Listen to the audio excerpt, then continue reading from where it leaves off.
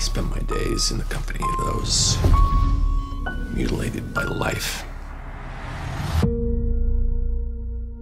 Mrs. Blackstone's memory problems are clearly subordinate to psychiatric distress, engendered most directly by her continuing to see her abusive husband. He'd kill me. He said he would, and I believe him.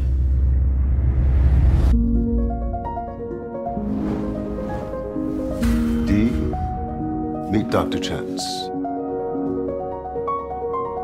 gonna handle this on my own. No shit.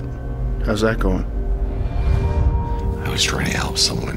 The last person who tried to help them was killed.